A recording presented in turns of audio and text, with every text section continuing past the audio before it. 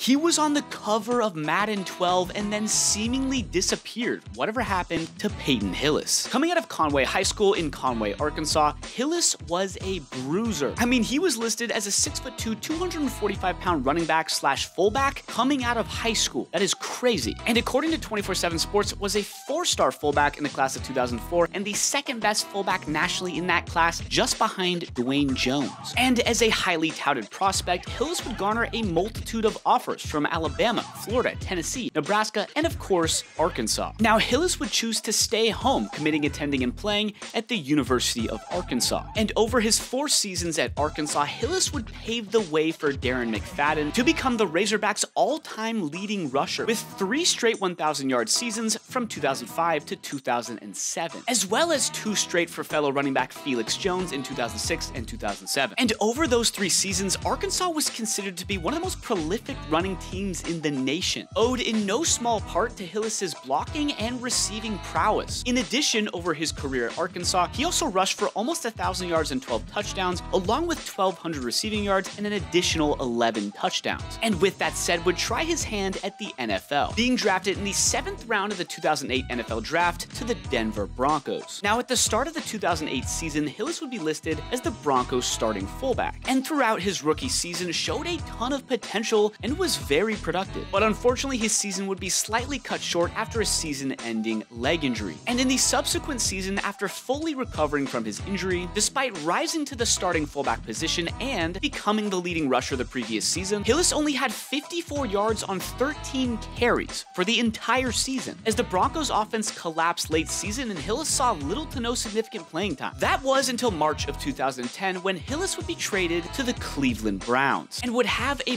breakout season, rushing for nearly 1,200 yards and 11 touchdowns, which would ultimately lead him to upset Ray Rice, Matt Ryan, and Super Bowl MVP Aaron Rodgers in the Madden 12 cover vote, and eventually advance to the finals, where he'd face off against Michael Vick, and on April 27th of 2011, with a 66% vote, would become Madden 12's cover athlete. Now, the next season, which was the 2011-2012 season, Hillis would struggle, leading many to believe him to be associated with the Madden curse. And even at the end of that season, of which he struggled quite a bit, Hillis stated that he wanted to re-sign with the Browns, even willing to offer a hometown discount. But the Browns never made him an offer, allowing him to leave as a free agent. And over the next few years of his NFL career, would sign and play with the Chiefs, the Buccaneers, and the Giants, before actually retiring in 2015 due to his history with concussions and the possibility of future injury. He would also claim in an interview that, as far as NFL football goes, my heart's just not in it anymore. Interestingly enough, Peyton Hillis is now currently an actor and recently starred in a horror movie called The Hunting.